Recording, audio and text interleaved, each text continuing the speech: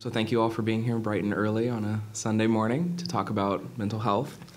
Always enlightening. Okay, so if you want to move us along. Sure. So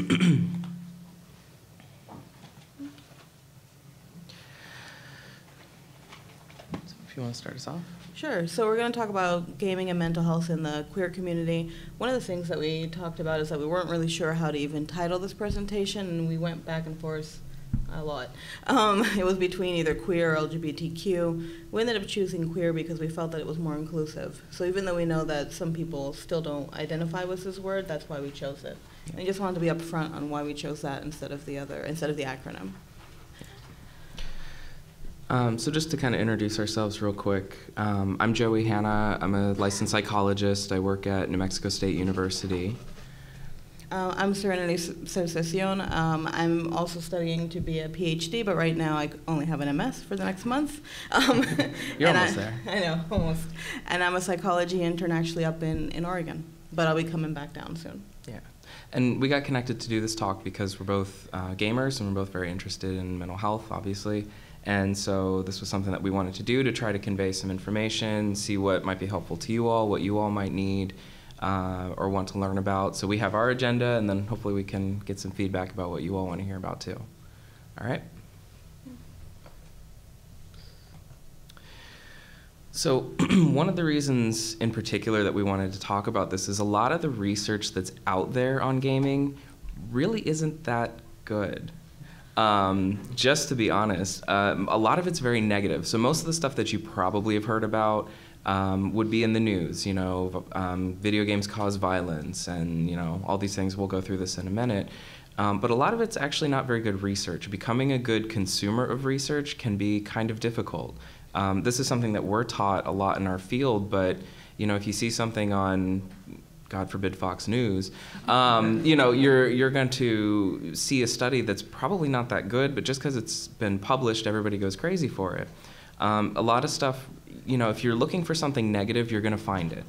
And in a lot of research, they found, you know, all these negative things because, one, they were looking for it, and two, it was kind of done by one person who was the editor for the journal. So you can kind of get your stuff published and not have to publish everybody else's things. So a lot of people don't necessarily notice that, and there's a lot of things that don't always get through the mainstream publishing that you don't hear about. So we wanted to try to go through some things that you might have heard about but aren't necessarily true, and there might be some truth to it, but just to give you more clear information.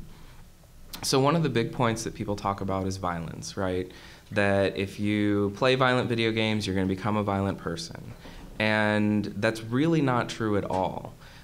So when somebody says that to you, you can now say, it's not true. There's no research to support it. One thing that people do find is that if you have just naturally aggressive tendencies, you might be drawn towards more violent media. Does that mean you're going to act out on it? Well, no. There are over, I mean, especially with mobile gaming, at least over 1 billion people in this world playing video games. How many of them actually act out on something violent? A very, very, very small percentage. But you see them in the news, so you think it's a ton of people. And actually, a lot of times, if somebody is more aggressive, they play a violent video game, it actually gets those feelings out. You know, a lot of us probably know video games can be an outlet, right? And so if you are more aggressive, if you're playing a violent video game, you actually get a lot of that stuff out of your system, which is probably healthier and safer in a lot of ways. One of the other points was, I know, was with impulsivity. And so impulsivity meaning that you can't really control your urges to do something, you just do it. And you don't really think about it, you don't think about the consequences. And there's a little bit of truth to this, but not in the way that people usually think. A lot of times people think impulsivity, you know, I want it and I want it right now. And that's kind of what it looks like. But with gaming, you know, we're getting instant feedback. When you play a game, when you make a move, when you get a certain score, you get feedback right then and there. And so instead of becoming this, impulsive person that can't control themselves, what we're actually doing is we're retraining our brain.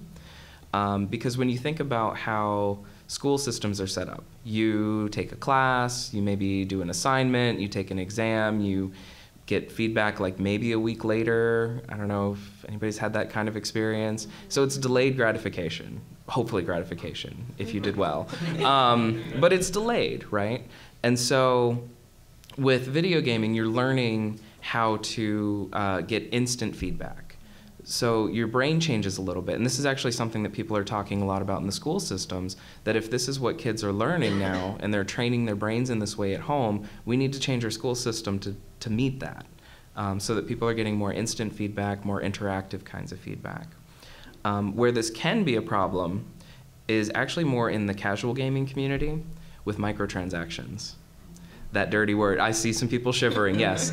And, you know, we see that a lot, like Candy Crush, you know, and games like that where, sorry, I just saw a lot of people's mouths drop when I said that. You know, and it's just because it's right there, you press a button, you've spent some money, and you don't think about it, you don't think about the consequences, and then you see your bank statement. Yeah. The other area is in social skills. Yeah. And there's always this question of, do video games impair social skills? You know, and the stereotype was somebody sitting in their basement, not interacting with anybody, you know, and just playing video games all day. And in the modern age especially, everything has an online component, for the most part. And so there's some truth to this, like we're not developing social skills, but it's in a non-traditional way. So people, when they say social skills, they're usually saying in-person, live interaction, right? And in video game worlds and online interactions, you're developing social skills, but it's a very different kind of social skill. An online interaction has its own set of rules, its own language sometimes, and it's just different. It's not any less valid of a social skill, it's just a different kind than what people are typically researching or trying to look at. One of the things I like to think about is if you were to take somebody who has never had any sort of exposure to online video gaming and they have great in-person social skills, put them online, they may have no idea what they're doing. And they may struggle with that in the same way that somebody who's been gaming all their life might struggle with an in-person, face-to-face interaction. So again, it's not that it's a bad social, it's not that you're not learning social skills, it's more of that you're learning a different set of social skills. The other thing, and I think you might be able to speak a little bit more to this, is that this can sometimes also be helpful for people with different kinds of disorders, might be on the autism spectrum, maybe have social anxiety. Yeah, so one of the things that I've done in my practice with people who have social anxiety, specifically in our gamers, is figuring out how can I help this person have more social interactions online first. So how do we test out just an average conversation? You know, today on your MMO, I want you to talk to someone who you don't know, a stranger. Just say hi, maybe join their party, something like that. And it becomes a part of treatment, and it's really helpful because then after they practice that, then we can start practicing in-person interaction. I'll have people come into the session who'll talk about gaming. So it's about a topic that the person feels comfortable about. So when it comes to social interaction, I do think that online social interaction can be really helpful. And in person, it's just, like you were saying, it's just a little bit different. Yeah. So with attention and concentration, a lot of people have been saying in the news that with things like ADHD, are people familiar with ADHD? Yeah, that video games are to blame. They're the big evil that has caused all of the ADHD and all of the children all around. And this actually isn't true. A lot of the studies, the good studies that have been published, have shown that children and adults that have trouble with attention and concentration actually can learn more skills through video games. The confusion is that impulsivity piece. People see the impulsivity and they say, you know, oh my God, here are these kids and they're just not able to hold attention and do this and do that. And it's actually a little bit more of that impulsivity part. It really has very little to do with ADHD. And I don't know about you all, but have you ever tried to play a platformer when you're distracted? How many times did you die? You know, you can't have distraction when you're playing games for the most part, and so there's really not a lot of research to support this idea that if you are playing a lot of video games, you're going to develop ADHD. That's not really how it works. But again, that information gets out there. Another good example, there's this study that was done through the University of Florida and a couple of other schools. I just know it because I went to UF.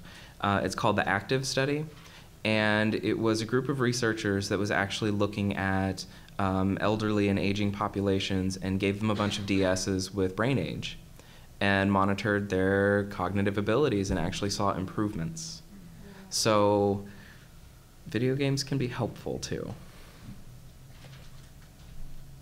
And of course, we have to talk about addiction, right? Because addiction is another one of those big things that comes up all the time. I was probably that kid grabbing onto his computer. It's not me, not really, but could have been. So most of the time people, when they're talking about gaming addiction, they basically are talking about it from the framework of like a drug addiction. And they're not the same. They're not even close. It's basically like gambling more than anything. There's this idea in psychology and behavioral psychology called schedules of reinforcement. So depending on when you do a behavior and when you are rewarded for that behavior. And in gambling, it's totally random, right? So you keep doing it until you get that payoff and you get all excited, and then you keep doing it again, and then you've lost all of your payoff from before. And gaming can mirror that a little bit because you keep playing till you get your award or your reward of some sort, and you don't always know exactly when that's going to happen depending on the game that you're playing. So that's kind of what keeps people hooked. But a true addiction is very different. With a true addiction, all areas of your life are really severely impaired. And that's the part that can look a little bit like a drug addiction. So things like financial issues, social issues, maybe like lying a lot to conceal your behaviors. And there are some people that might have problems with gaming. I don't even know if I want to share how much money I've spent on gaming before. And some of you probably had that experience, and it's just because it's something that might be important to you, or you might prioritize. Maybe you have a little bit of a problem in that area, but that doesn't mean that you are addicted in that like clinical term that you need to go to like rehab or something for.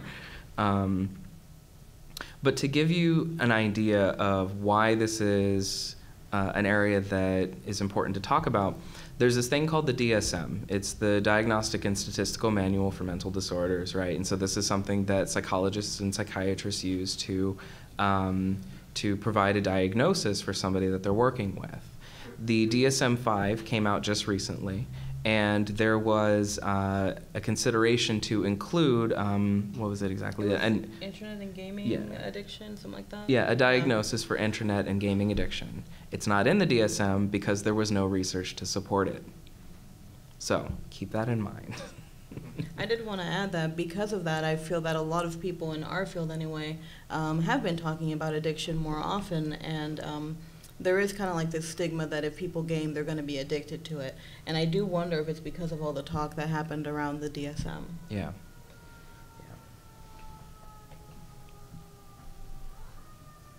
Okay. Sure. So with negative interactions, this is going to shift a little bit, but I think all of us have had at least one experience of a negative interaction online, maybe on Xbox Live or something else. And I can share a lot of my own experiences, but I was wondering if anyone felt comfortable sharing some of theirs. What are some of the things that have happened to you online?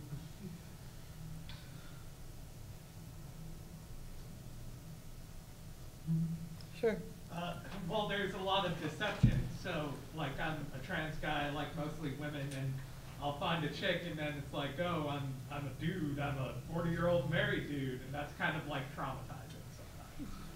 Yeah, absolutely. So there is that idea of people being someone who they're not online. Mm-hmm. Or it goes without saying. Sure, the person in the back? And then something as a trans woman that happens a lot too, especially vocally, because so many games you interact vocally on like a headset or thing or whatever. Right. I used to play WoW a lot, and would constantly get misgendered by guild members just because of my voice. Mm-hmm. Yeah.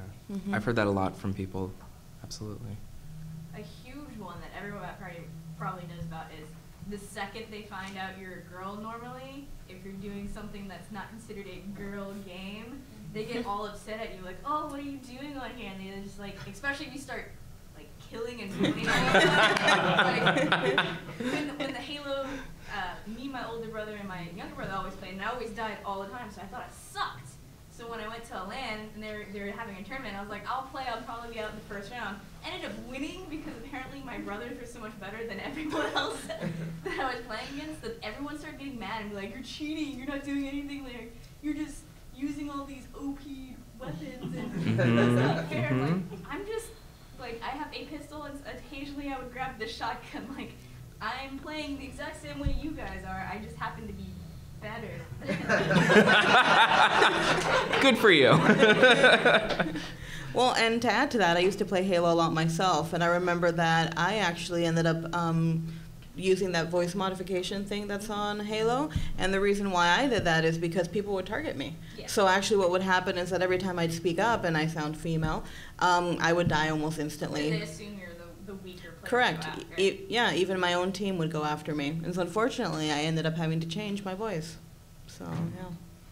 Yeah, and this is something that we hear about a lot. I mean, you know, people sometimes not feeling safe online. And this is where some of those more negative things can come in, that this is unfortunately one of the more true aspects.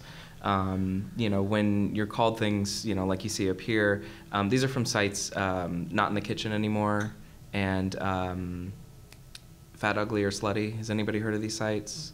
And it's these two women that have had these kinds of interactions and been cataloging them to show people like, hey, this is what we're dealing with. So that's where these are from, by the way. Yeah.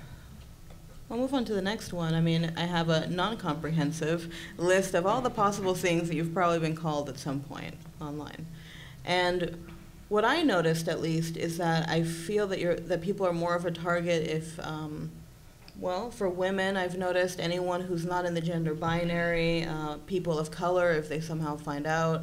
I was just going to share one short experience when I used to play Left 4 Dead. I always played Lewis because he's my favorite character. I love him. And he's an African-American male. And I remember that I would always get targeted because I would either get comments about being black because they assumed that I was, or that I would get comments because I'm a woman. And so it kind of felt like, wow, every single time I play this game, this is what happens. These are the comments that I get, which is kind of disappointing. Yeah. Yeah. And so hopefully we'll get into just a little bit later about how to manage some of those interactions or ways that you can have more positive interactions with people as well. Yeah. Yep. All right. Okay, so some of the good stuff. So now that we've gone through all the negative, let's talk about what are the positive things of gaming, because if there weren't any positive things, we wouldn't all be gamers, right? So I do feel that these things are not talked about as much in the media. Unfortunately, negative portrayals kind of take over, and they don't talk about some of the benefits that are in gaming. And there actually are games that are therapeutic. I think that many people in the room might be able to have a game or two that really touched you, that really changed who you are as a person, right? So that's a big deal. Well, and I remember when you had written "Problems Lie in the Sand." Yeah, just thinking that this idea of having a problem with gaming, it's like we were saying before, isn't always that clear to define. And we'll give some examples, I think, in the next part about what that might mean. But just to give you an idea that problem is very individual, and so it's not just this blanket statement that you usually hear about. Yeah, so one of the things that I really like about gaming is the fact that you can have a safe space and you can feel empowered. You can find a group of individuals that you really relate to that maybe are having the same struggles that you're having. Also the fact that it's a fantasy world. It's a good stress relief just to go and game. One of the things that I wanted to talk about is that in gaming, many people have mentioned that it's a safe place where they can explore their sexuality and gender, for the same reason that you can be whoever you want to be in some games, right?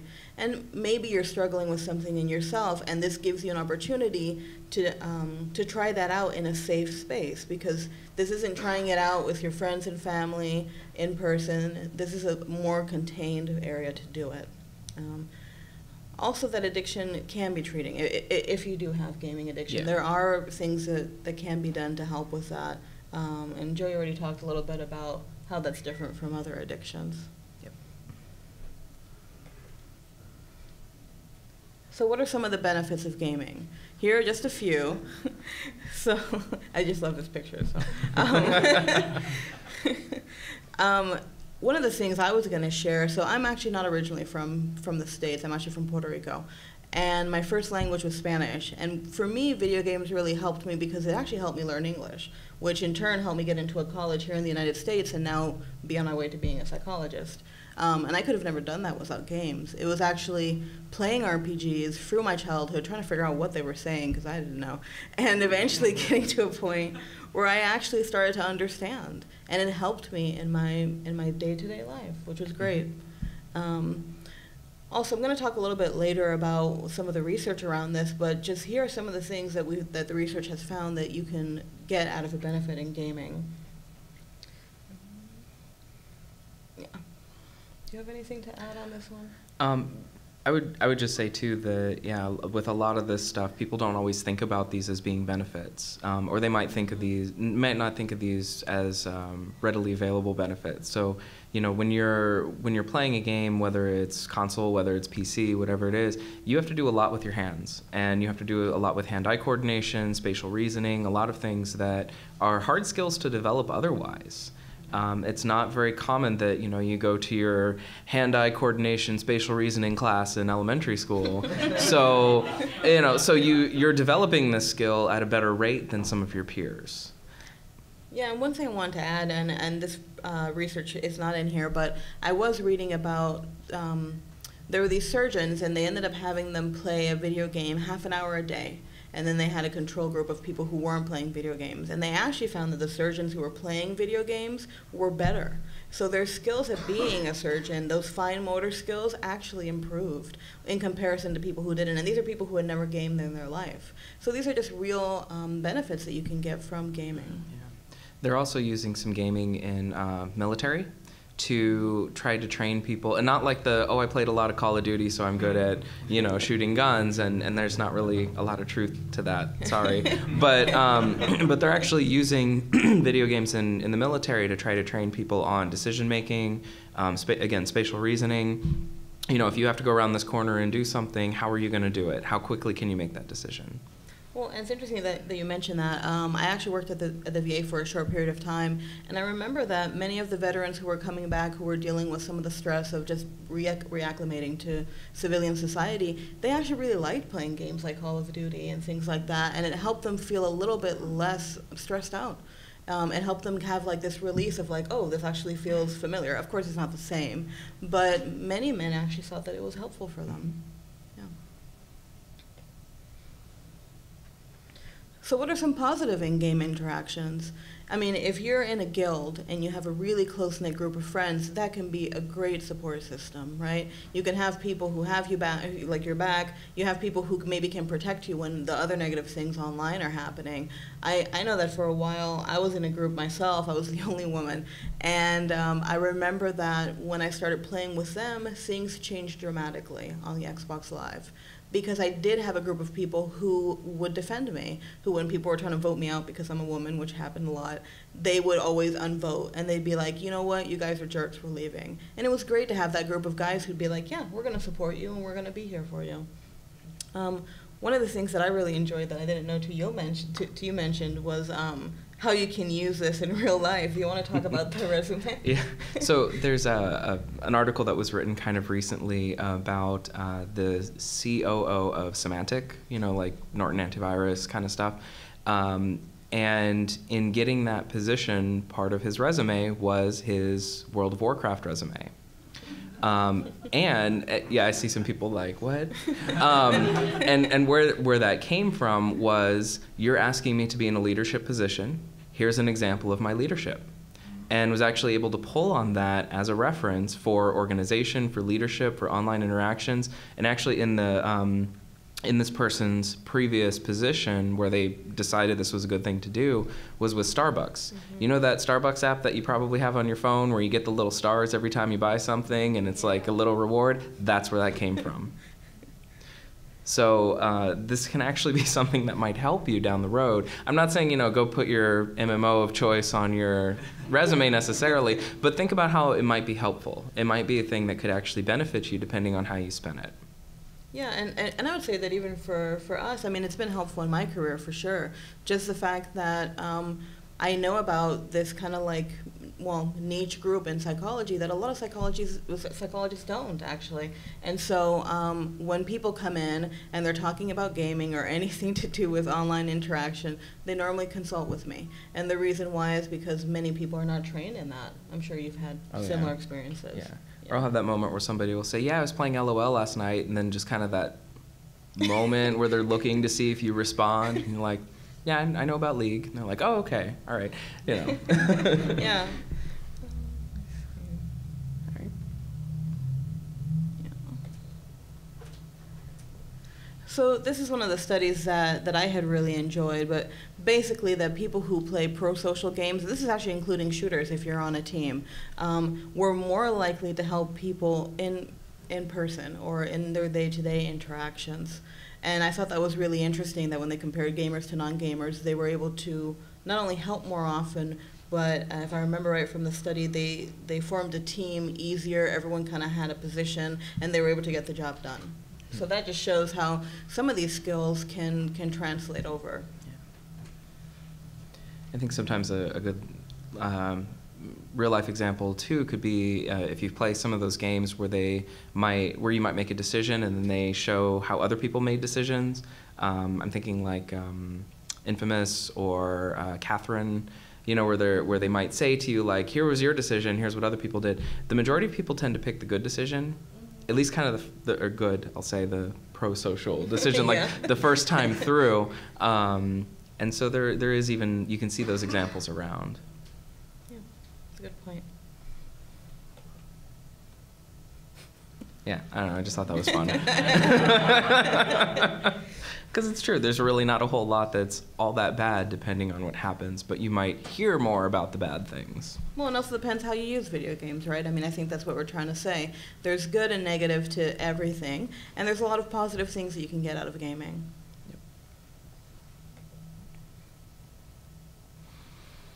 Okay, so let's talk a little bit about mental health, and more specifically in the queer community. One of the things that is important to know is that as queer people, we are a little bit more susceptible to mental health issues. And want to be clear, and this is becoming more clear in the psychology field, it has nothing to do with being queer itself that you may have a problem. It's because of society and society's reactions and the things that you might be up against because of that make us in the community more susceptible to mental health. It has nothing to do with your identity itself. So hopefully that is something that I'm just preaching to the choir at this point, but if not, if that's new information, please hopefully hear that. Yeah, and I think that one of the things that come up a lot is multiple levels of oppression. I mean, there's this thing called intersectionality, which basically means that your different minority statuses start increasing your level of stress. So if you just think like, well, I'm trans, I'm also a person of color, I identify as female, like you just start adding all of those together, and it makes it even more difficult, because that means that you're getting a lot of different types of oppression from society. And so things like that can increase your likelihood to develop some sort of depression or anxiety, but it's because of the interactions you're having with others. It's not because there's anything in you, if that makes sense. Yeah. Along that line, I've read a couple of things about having come out like to the straight society, like, you know, you're gay, so you're different there, but then you come out as a geek, Mm-hmm. the gay society, and you're ostracized there. So like, there's multiple levels even within different Right. societies. Exactly, and so people can feel those levels of oppression even within a group, you know, and we talk about that a lot, you know, that if you're, like you said, if you're in the queer community and then you say I'm also a gamer, your pool gets a little smaller, and then you may say, you know, that you identify as bisexual, so then that oppression kicks in even further, sadly, even within the community, you know, and same with the trans community, it gets even smaller, and then, you know, so you can get down and down into these levels of oppression. Yeah, and for me, like, that's one of the reasons why I thought this convention was so great, honestly, because I know that as a queer woman myself, I I didn't really have that space, right? There's very few places I felt comfortable. And so when this first came around, I was like, wow, there actually is a community. I mean, you can look around, you can see how many people are here. So obviously there is a community, we just have to talk to each other and find each other, right? Yeah. One of the things I want to talk about a little bit was just some of the bullying that happens online. And I mean, there is this idea that it might be happening more because people are anonymous and maybe they feel more comfortable in saying things. And so unfortunately, well, we talked about this a little bit already, but when you're having interactions online, you might start getting bullied and having some negative interactions. That's why it's important to check yourself, basically. Now, if you're in that situation, maybe leave the game or maybe find a group of people who are really positive, but to make sure that you're taking care of yourself. Yeah. The other point on here about coming out that's important to mention is a lot of times people think about coming out as this one-time thing. It's not, for most people, if they choose to come out. Coming out might be a daily thing, and that has its own level of stress, and that stress can weigh on you.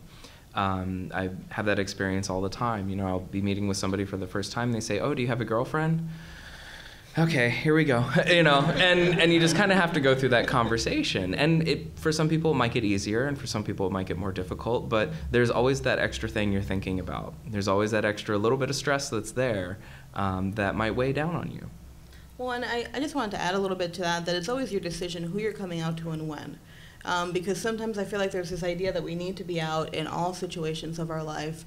And you know what, sometimes it's not safe. And sometimes it's okay not to be out. That doesn't mean that there's anything wrong. I think that everyone needs to make that individual decision in each situation. So that's how coming out is a lifelong process. Because maybe you don't say anything. Maybe you're just like, you know what, it's not that. I'm not going to come out to this person because maybe this is not the best place. Yeah, so feel free, you know, to make that decision for your own safety. Mm-hmm.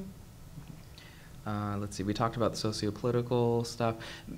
Building resiliency, I wanted to also throw in a positive note here about mental health. Sometimes having to deal with these kinds of things that we're talking about might be very difficult can also build up your ability to manage them better. And you might think of it like having a stronger immune system. You know, you might have that ability to really manage the things that people are throwing at you in ways that others don't. So you can also really build up a lot of resiliency to deal with the world, which is a very positive thing.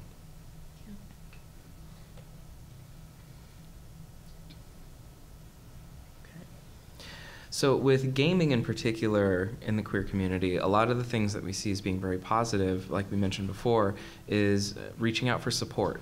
This might be a place where you can actually interact with other people online in spaces that you really love and really enjoy, just like we're all doing here. And that can be very affirming, very positive. Well, on another note, just feeling empowered and standing up for either yourself or someone else in an online community might actually help you do that in person because you're already getting that experience, right? So you're already getting some idea of, well, what does it mean to stand up for myself and to reclaim my own power? And it could be a good way to practice that. Validation can also be a very big part of mental health. When you feel like you're the only person out there, when you feel like nobody is going through what you're going through, and you're really struggling with it alone, you have somebody that comes up to you that you find shares a lot of the same stuff with you, and it's like, oh my God, I'm not alone in this. And that can feel really good. And that can be, you know, we hear a lot of talks at this con especially now about building your own games, you know, sharing your story. Getting your story out there, because that's where this can really be helpful. You can really impact other people and validate other people, or find another game that maybe validates your own experiences. And that can be very powerful. Well, there's one thing I wanted to add about being your true self that's up there. We've talked about that a little bit. One thing that I really love about being online is the fact that your true self can change. So I know that what I've appreciated is being able to experiment with the fact of like, well, I'm not sure what my sexuality is, or you know what, maybe I'm not this, maybe I'm that, or maybe my gender isn't really female, maybe it's something else, I don't know. But I like the fact that online, it's a lot easier to kind of play with that and check it out. Because in person, it can be a little bit harder. In person, when you put a label on yourself, everybody kind of just assumes that that's what you are, and if you try to change, there's more resistance from people around you. But online, if you go into a new community, you're like, you know what, I think I might be something else right now, you can test it out, and there's no repercussion. And actually, in really safe environments, many people will be like, okay, that's great. So. Yeah.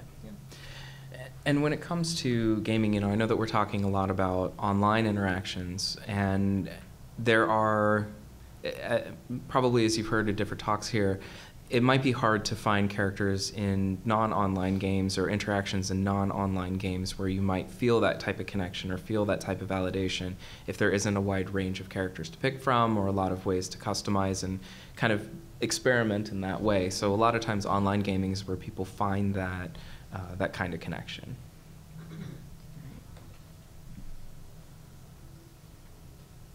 Okay, so some tips for healthy gaming. This can be important if you're not sure where you stand on this, or if you want to try to find a way to make sure that you're not getting into that problem zone. One big thing is living with gaming. When you are when gaming's important to you, you don't just want to drop it completely. Even if you think that you're having a problem. I think a good scenario would be if people have problems with an eating disorder, whether that's overeating, undereating, body image, whatever it might be. You still have to eat, and you still have to live with food. So you have to learn how to live with food. The same goes with gaming. If you have any sort of mobile device these days, you have access to games. So it's not like you can just go cold turkey and yay, I'm done, everything's good. So you have to really learn how to live with gaming. Yeah, and here one of the things that I wanted to add, I really like when you had mentioned Raptor when we were talking before. So I don't know how many of you are familiar with Raptor, but if you sign up for it, and it's RAPTR. If you sign up for it, it'll actually check your gaming, so it'll keep tabs on you.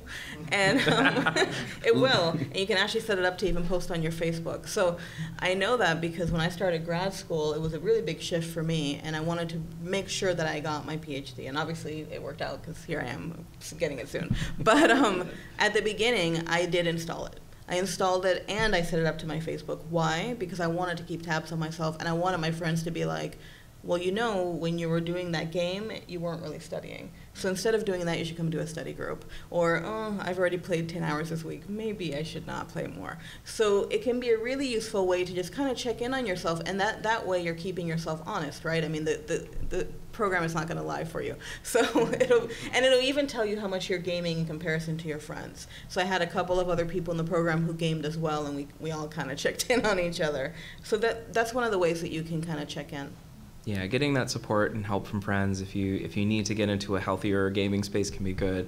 I've even worked with some people that very reluctantly handed over their video card to a friend so that they couldn't play a game. I don't know if I could do that, but that would be one way that you could go about that as well. And so, like you said with Raptor, like being honest with your time, being honest with your friends so that you can get that support if you need it. Well, and just scheduling it in. I know that, we're all different, but for me what really worked was doing my responsibilities first. So I ended up just using it as a reward. Like, okay, I've done a study group today, I've done whatever I need to do for school, now I'm going to game. Instead of the opposite, which would have been to game and eventually get to everything else. So. Yeah. The other point to consider is know why you're gaming. Is there something that you're getting out of it that feels important to you? Is it the action, the rewards, the community, the distraction? Just to try to see, like, what is it that's important to me with this? And if I'm using this too much, if I'm using this as a coping skill and really leaning on it, is there something else that I might be able to do instead?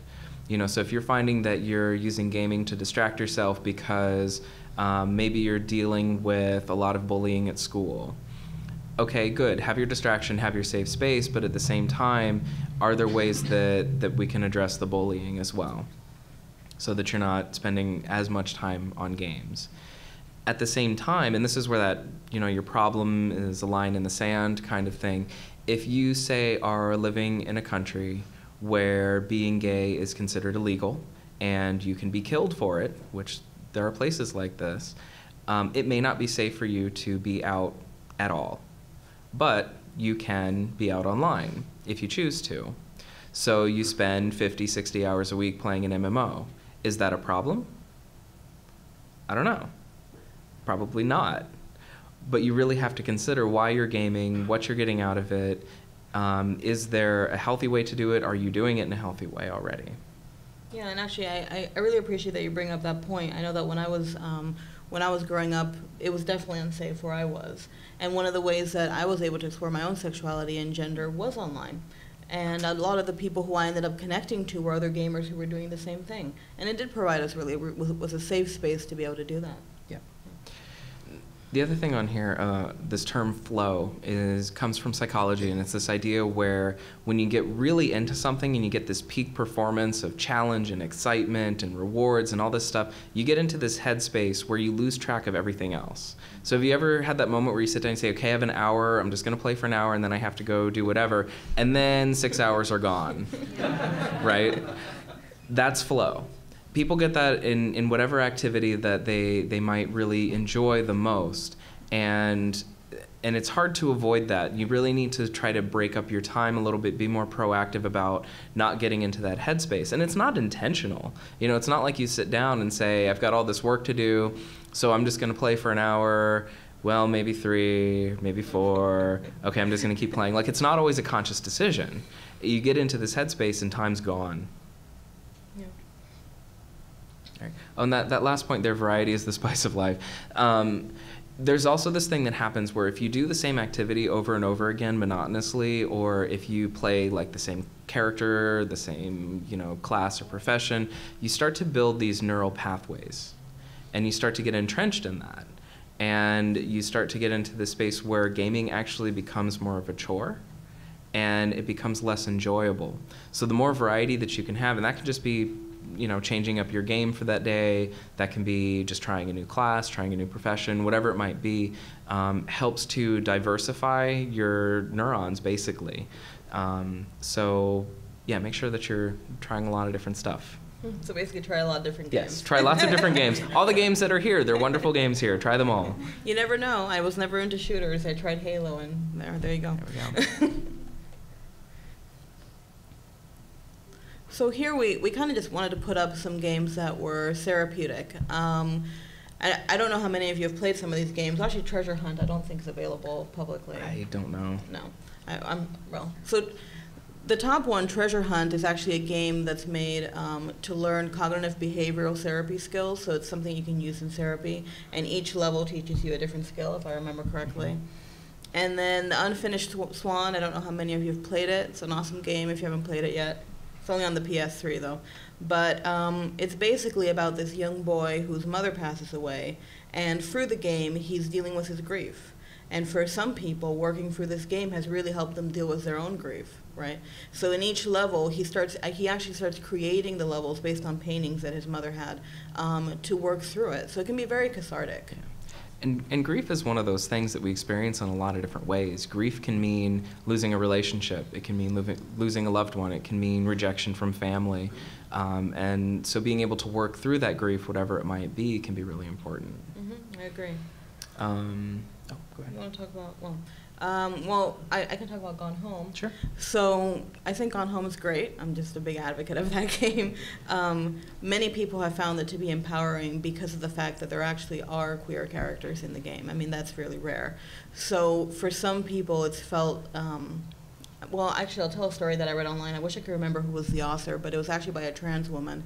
And she was saying that the reason why she loved Gone Home is because it allowed her to experience being a teenage girl, which is never something that she was able to experience in her own life.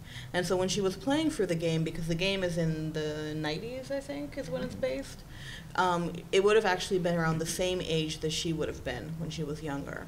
And so when she played through it, she was like, wow, this let me be a young female who's dealing with her sexuality, who was into a lot of the same things that she was, and it really helped her. I know that for me playing it, it was just really validating to have any character who, not only are there all female characters in the game, but the fact that they're actually queer characters was like, wow, I didn't expect that. Yeah, and Papo.io is a really good game, if anybody's played it, that deals a lot with themes of coping with abuse.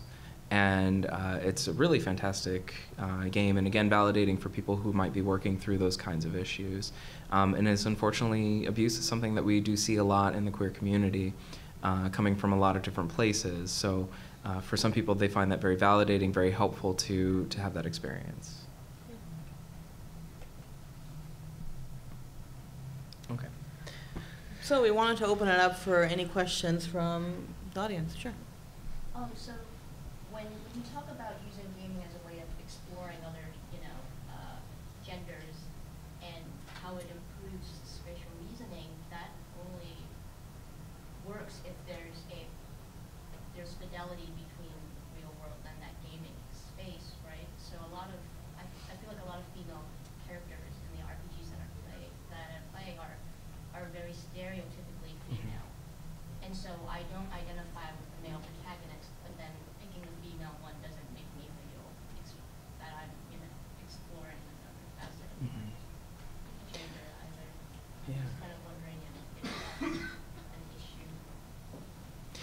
issue. I think it sure can be. So if I have your question right, you're asking about when exploring gender identity and looking at some of the very stereotyped gender identities in some games, if that can be problematic. Is that getting it? Yeah. Like it sometimes it makes me feel more out of place because I don't identify with all the characters that I feel. Yeah. I think that one of the problems is that we really don't have a lot of really good female characters in video games, right? We don't, or realistic female characters. There's very few of them.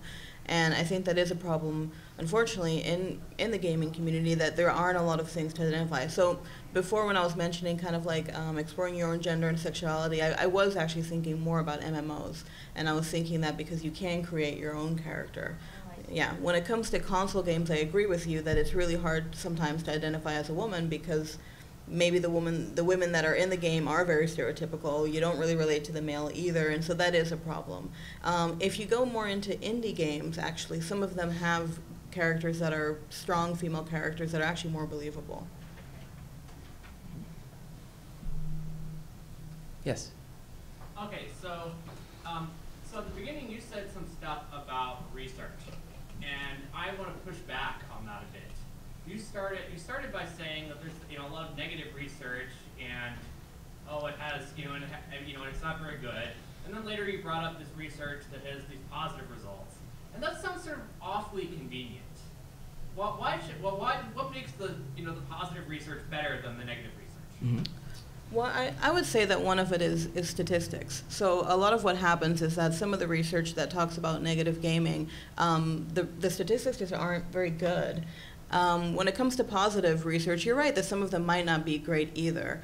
But I have noticed a lot of responses in research that say, here are all the reasons why this research was done and why it's not true. A lot of the positive research that has come out has been from where people have looked at the negative research and said, wait, your methods in this, your statistics aren't really that good. Why don't we replicate this study? And then started to find, wait, we're actually seeing all these positive things coming out of it. Why don't we start looking at some of these positive things as well? So a lot of it was born out of just statistics and looking at scientific method and things that were very problematic in some of those studies that were becoming more popular. Yeah. Does that answer your question? Yeah. Okay. Any other? Yes. I just want to comment. I'm on the autistic spectrum, and I have to say that it really is about knowing what's good for you in gaming, because when I was a child, there was a lot of misunderstanding of what was going on with me, and it really helped me a lot of times to have the escape for a few hours, to play my games until I felt good about myself, because I was accomplishing something, and it was so hard for me to accomplish things in the real world. And then I was with that reinforcement, I was able to go out and do a lot of things that I might not have been able to do otherwise. Absolutely. Thank you for that. Yeah. Where were we on time? I missed the last time that they popped in. 3 minutes. Okay. Yeah, something like that. Yeah. So you were talking about Treasure Hunt, which is not a game that's available to the public. How Yeah. would I get my foot through the door and try something like that? I think you'd have to talk to a therapist, because if I remember right, when I was looking at the website, it actually has to be, so even I can't get it. It has to be a licensed psychologist, I'm pretty sure, can get the game. And the reason why is because the game is not meant for you to be playing on your own. So it's meant to be an adjunct to therapy, like you're already working with someone, you're working with that theory, and then you have the game that you can do at home, so it's not really meant for you to do by yourself. Does that make sense? Yeah, it's unfortunate that there's not more access to something like that, more readily available, but sometimes you have to use those tools in therapy kind of carefully. So it's I go back and forth on that idea a lot too. That was one other point we wanted to mention real quick too. Finding a good therapist can be kind of hard. And so it's good to do some research on how to ask those kinds of questions, especially if you're looking for a therapist that's knowledgeable on gaming. If you mention things like Steam and they just kind of cross their eyes and have no idea what you're talking about, probably not the right therapist for you to work with. Yeah, and just remember that you're all consumers. So you get to pick who you see. And you can directly ask your therapist, do you know anything about gaming? Do you know anything about the online community? If that's really important to you. And if it is, then maybe that's not the best fit for you. Yep. So I think we're probably at time. Okay, so we'll put up our contact info real quick. So if anybody has wants to get in contact with us, ask some other questions, I've got my Twitter up there and email, and you've got your email up there. Yep. So feel free just to fire off an email, and then we'll zoom in on the QR code there for a second. That'll also give you that information. So give people a second to write it down. Okay, thank you. Thank you. Thank you so much.